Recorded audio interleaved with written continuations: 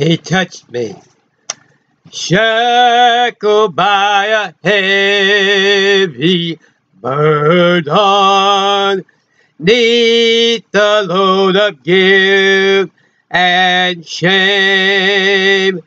Then the hand of Jesus touched me, and now I am no longer the same. He touched me, oh, he touched me, and oh, the joy that floods my soul. Something happened, and now I know he touched me and made me whole. Since I met this blessed Savior, since he cleansed and made me whole, I will never cease to praise him as eternal ages roll. He touched me, oh, he touched me, and oh, the joy that floods my soul. Something happened, and now I know he touched me and made me whole. Oh, what a marvelous song. Oh, one of my favorites of all time. It is just so marvelous, and oh, I can always just feel Jesus reaching down and touching me in that song. And oh, I can just reach up and just say he touched me, oh, and just feel his hand reaching down, singing this song. It just gives me such a feeling of power and such a feeling of the love of God. Oh, to know that he will actually reach down and touch us, and actually touch us all through our soul and heal our soul and fill our longings. Oh yes, when we lift that cup up there to be filled, and he reaches down and touches us, fills our cup, and gives us all of that joy. It just so overwhelms me, overwhelms us sometimes. Oh yeah, I was listening to that song in a public place, kind of like a mall or something one time, and all of a sudden it just touched me, and I just screamed out. Of course, everybody looks around, but I didn't even realize I was even doing it. I just woo, and tongues and everything else, and it just really was a marvelous touch, and then there was another time when I would have my hands up in the air listening to "He Touched Me" and filled my cup, and a friend called me on the phone. I heard the phone ring, and I went over and answered the phone, and it was somebody that was trying to argue against this kind of an experience of being, of God actually reaching down and touching you and filling you and baptizing you with the Holy Ghost and everything. And he was on there just going and going and going, and I just started praising the Lord and just screaming out, and he didn't know what to do. And I think I just finally left the phone and went running in the spirit, And so, it surprises people sometimes what will happen when Jesus actually touches you. When he actually touches you, and in that kind of a way where all the joy that floods my soul. I mean, it don't just touch you like touching you on the shoulder. It's like the joy floods your soul, totally floods you, not just a little bit of cheer, like a lot of people think that the only joy, the kind of joy we get from God, we sing a few songs, we get a little cheer, get a little cheered up, feel a little better for a day or two, and then we go about our business, and then come back again on another service and feel a little bit of cheer for another day or two. But they don't realize that it is actually can flood your soul with such joy that you never forget it for years and years and years. And oh, that's the kind of thing that can happen to you. But it is and so that song always reminds me of that, and I always get retouched again. But it is now 7 p.m. Central Standard Time in the United States, and that is time for our effective healing class. And we are on lesson number 43 of effective healing. And so whether it's 42 or 43, I'll label it correctly, and we'll go ahead.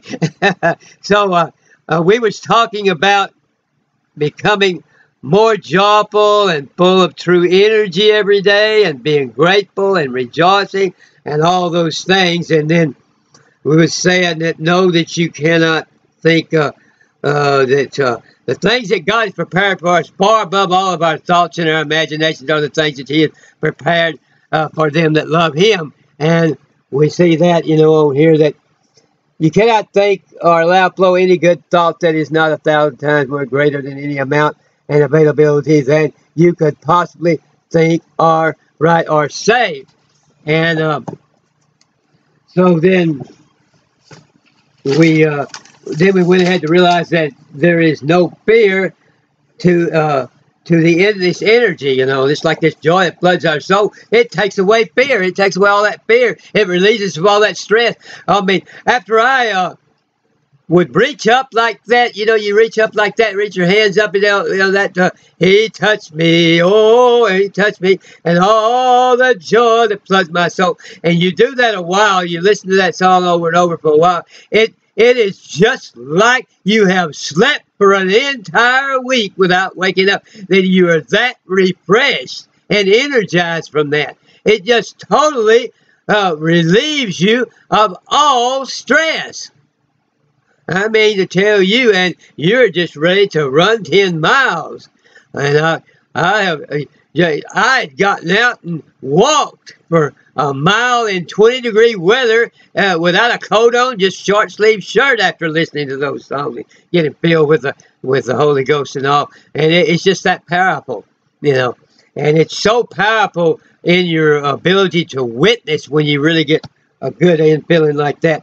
And so but there's no fear. It said there is no fear to this endless energy or this endless joy. Separating joy from energy, that's, joy is energy. It does provide energy, and energy and joy, a lot of times, they're together, just almost, you've almost take them together, That real joy of the Lord. The joy of the Lord is our strength, and so you don't want to get off into some of these things that talk about energy and energy healing. The healing is from God. It's divine healing. It flows through this floods of this joy and through this receptivity and everything, and it has nothing to do with some of these forms of energy healing. Can do some limited healing, but they're nothing like the healing that comes from that joy, what we could call joy healing and love healing. The combination of love, joy, and peace that floods you and floods your receptive mind, and just a general awareness that God is present to always do the healing. Doesn't take any other kind of thing. Okay, so then we realize then that we have endless energy available to us by tapping our inner power.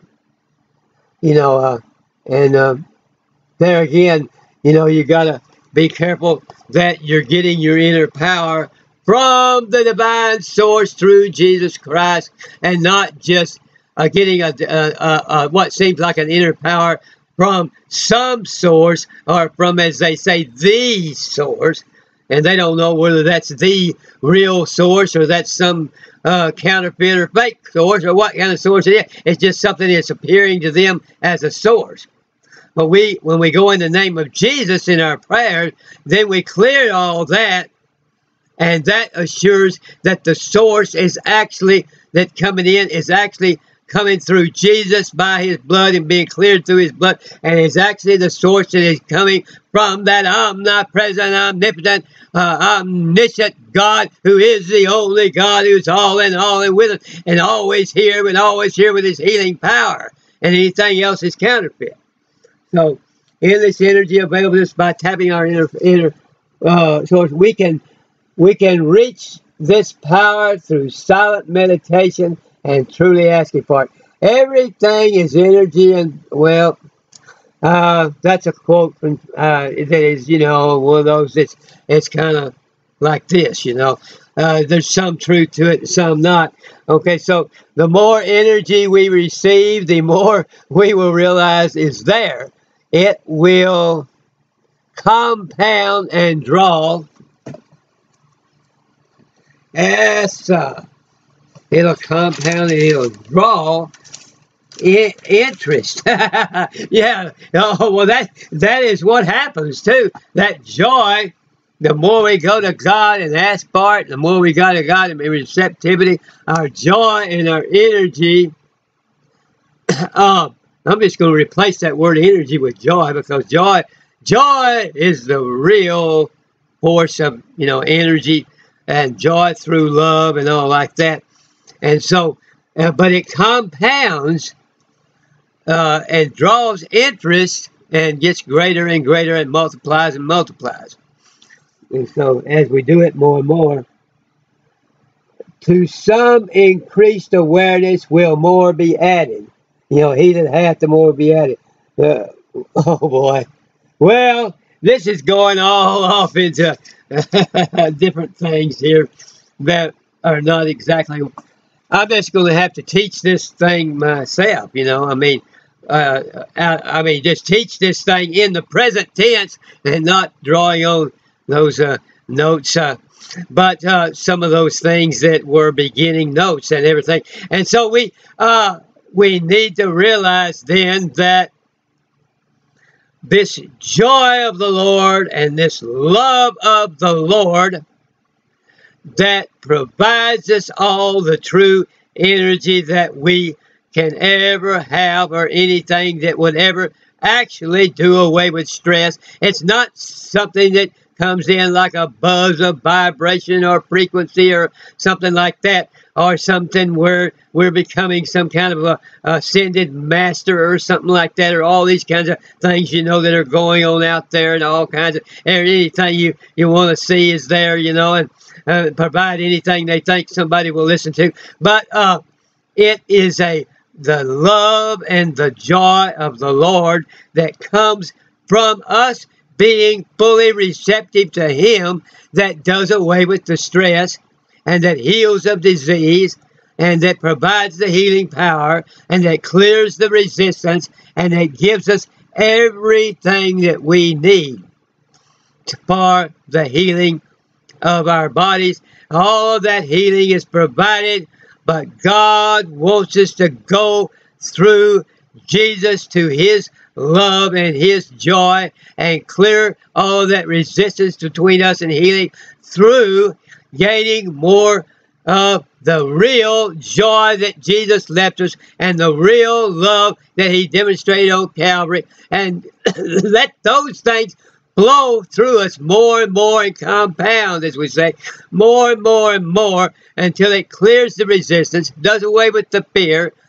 wipes out all fear, and lets us see the healing power. It was already there, but we had to get rid. We had to let love cast out the fear, and joy cast out the doubt, and then we could see it. And so we're going to pray right now that everyone listening to this will receive the healing that they need. And Lord, did you just get in there and just take out every root of cancer, take out every root of COVID-19, any kind of bronchial infection or any kind of viral infection, everything. Oh, dear God, and just clear people of all COPD and all emphysema and give them a breathing ability. And Lord, we just pray that you'll heal people and give them good, strong kidneys and heal them of all pancreatic problems and everything of diabetes or anything like that. And Lord, just heal people of liver, just restore their liver and restore them and break the addiction to alcohol, and all the nicotine and smoking, and all, dear God, that you just heal people of back pain, heal people of osteoporosis, and give them good strong bones and good strong joints, and heal them of all arthritic inflammation and all rheumatoid arthritis, and dear God, just heal people of all lupus and all scabies and all shingles and all multiple sclerosis. And now, dear God, we just pray that you just lift people up to a high place in the joy, far above all oppression and a sense of oppression or depression or obsession with the habits of this life, and just break their addiction to all drugs, all of the methamphetamines, the phenobarbital, dear God, and all of the crack cocaine and the heroin and everything, alcoholism and all nicotine and smoking. For we ask all these things in the name of the Holy Son Jesus. Amen, amen, and amen. Oh, yes, amen. I'm happy dog. Yes, sir.